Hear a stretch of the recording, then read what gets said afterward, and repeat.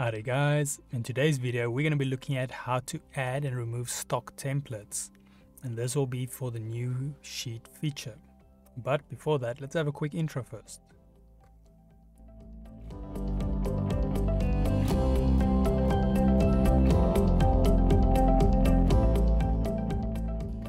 So today's video can be found on softwaretraining.co.za. We make short and easy to watch problem solving videos, and we also have daily updates. Otherwise, back in the program here. So now in the previous few videos we looked at adding custom sheets with its own dimensions. We've also looked at using the actual stock, so the stock templates that come at hand, and then we also looked at importing remnant. So now today we're going to be looking at adding and deleting stock templates.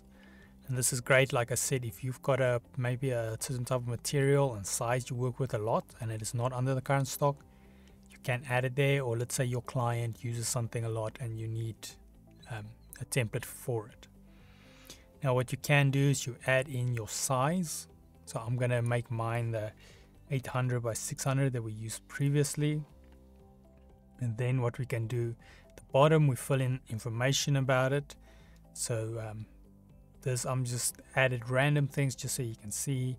So which a thickness to 10, so it's quite extreme. And then once you fill in all your information, and then what you want to do is you simply click on the add button on top here. Click add, and then we will see it added it here to our right. So now if I zoom in here for you guys, you can see we've got the 800 by 600 and it's got a 10 thickness. Now, I would personally have liked a little title here that says what it is, so maybe you can put a custom little string to it. But unfortunately it is not. But this is fine. I mean, if you don't have too many templates under your stock, then it should not be a problem.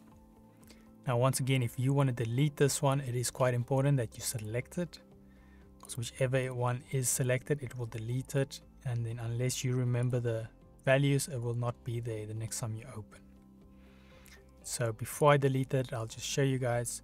So if I say cancel here, we go new sheet, and then I should have said okay. Let's just quickly try that again. So 800, 600, I'll just put in some random values here. And then what we do is we add this. Select that, say OK. Now we've got our sheet here, so now if I close it and we go to new sheet, you will notice it is still here under the actual template. So don't do what I do and say cancel. It will cancel your actual action you just did. Now once again, if you want to remove it, like I say, select it. If you no longer need it, and you simply just click on the delete button, and it will remove it from your list. So just a very quick recap here. So to add custom templates, we want to change the size of it, your X and Y, put in some information about the actual material and machine, and then we say simply add. And to delete it, select the one you want, you click delete. But that is it on adding custom templates or stock templates.